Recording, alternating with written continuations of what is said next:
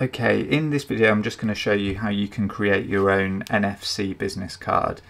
And essentially what that's going to allow you to do is, rather than a kind of paper business card where you hand them out to people, this will allow you to kind of tap it onto somebody's phone, and it will give you the option to do different things, like you could link to your website, or if you're a photographer, videographer, maybe you could link straight to a show reel, portfolio, or you can just have it so that it brings up your number on their phone and they can just save it into the contact book. So it's just a quick, actionable way of sort of handing over your details. And, you know, I'm sure if you've ever been to like conferencing or networking events, you know, you've likely handed out a ton of business cards and received a ton of business cards. And I mean, from my point of view, the trouble you kind of find is you come back with loads and then you find it quite hard to piece back which cards were linked to which people and conversations without having to do a lot of digging. So, you know, it's just quite a smart way of doing things. And yeah, we'll just run through how you can quickly set it up. It doesn't take very long. So in front of me, I've got a few kind of blank cards that I personally use, and I'll link to cards and things, but you know, it's all down to preference. They come in loads of different styles. You can buy different quantities of packs. You can have them personalised with your own details. Personally, I've just got plain ones because you're not giving these out to people. You're really just tapping it on their phone and you retain the card.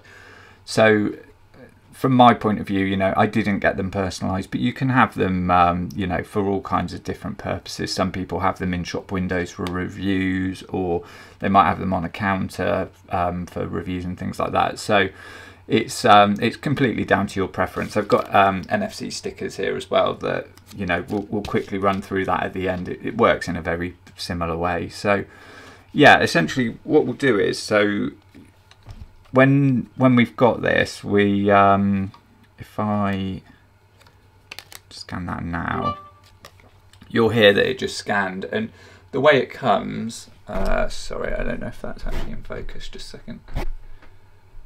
Yeah, so the way it comes, it will just come up and it will say new tag collected, empty tag. So that just means that the card basically hasn't been set up with any data yet. So that's what we're going to do. We're going to run through and we're going to kind of set that up. And the app that I'm using here is called NFC Tools.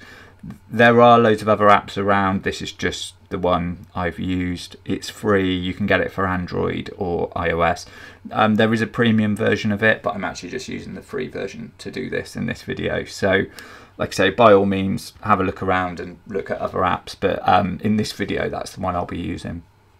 So just as a really quick run through, obviously to make this work, we're going to need to have NFC switched on. On Android, it's this one up here for me, because NFC generally on a phone is mostly related to payment. So, you know, Apple Pay, GPay or Google Pay, whatever you want to call it, they all use NFC. So generally by default, NFC will be enabled, especially if you're using those, because, you know, it has to be enabled for that. So it's just a case of making sure that's on, because otherwise you'll just hold the tag to your phone and nothing's going to happen, because it hasn't got the NFC is basically near field communication, so it hasn't got the ability to read the card. So what we're going to do is just quickly, with this open, the NFC Tools, we've done nothing to the app, it's just literally installed it. We can hold this to the back of the card, to the back of the phone, sorry, and you can see we've got all the data from it. We don't need to worry too much about any of that, you know, that's just what it is. The tag is empty, so we need to write a tag to it basically to make it do something. So that tag, like I said, it could be a URL, it could be a phone number, anything like that. So what we're going to do is, I'll leave a link as well, obviously, to this app in the description. But you know, if you just type in NFC, you'll get a ton of these apps up.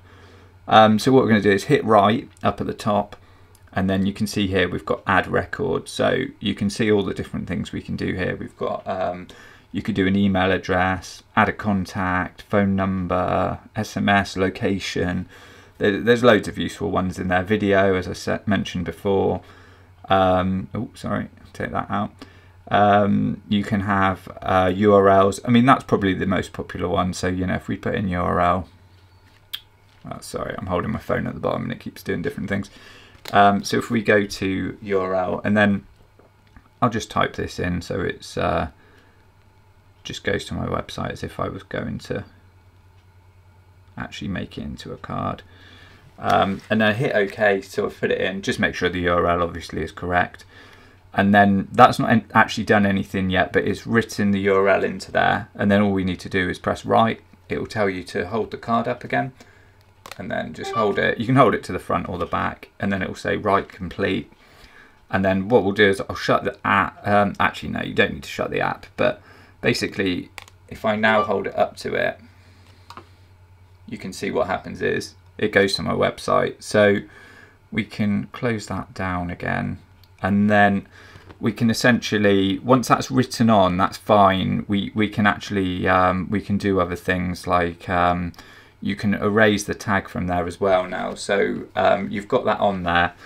There's only one main function that it will do. So we can now just erase that from there. And then when we try to do it again, we've just got unknown tag type. So basically there's a tag there, but it's empty. So it's ready to be refilled. So what we could do is go to write again, jump onto here, and then potentially we could do, not all of these are going to work perfectly well. Some of them, depending on the device you're on, might not work perfectly, but there's always a kind of backup for it. So you can usually make it work more or less. So if we just try that one, contact, and then we write the contact onto there, take that off, and then we've just got John Smith as our contact. Okay, that's not worked because we've not removed the old tag. Sorry, just a second. Let's we need to delete that tag. And then write that. Sorry, there were two tags on there, and it always uses the first tag, so it won't work like that. So if we just do that,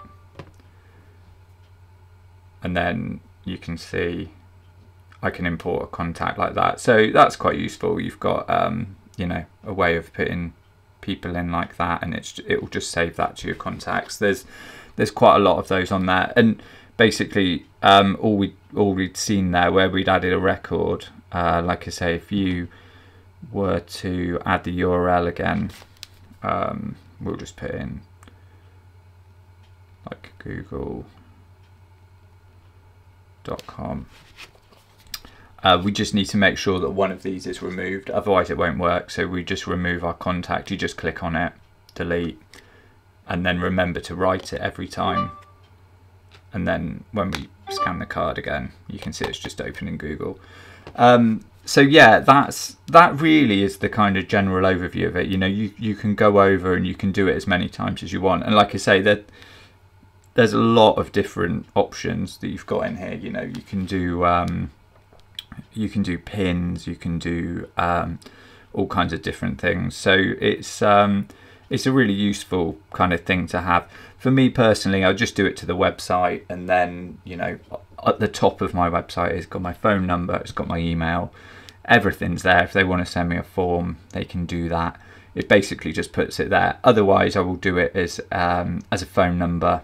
And then, you know, you can add in all your contact details and bits like that, and put your website in as well. So for me, one or the other is usually best. Like I say, usually I have a couple of different cards, and like I say, you can do the same with these stickers. So if you're at an event and you've already got some kind of card or something in a lanyard, you could literally just stick one of these to the back of something, and then what you can do, you can see there's nothing written to this at the moment.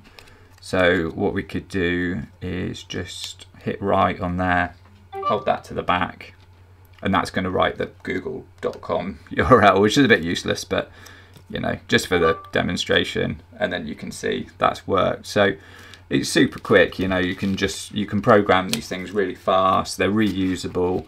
So yeah, I personally I think they're really good, actually. Really good just to kind of have as a quick thing. And it saves me carrying around like a wedge of cards to certain things. So I've found them very useful. So hopefully you found that helpful. If you have, give the video a like. If you want to see more content like this, then please subscribe.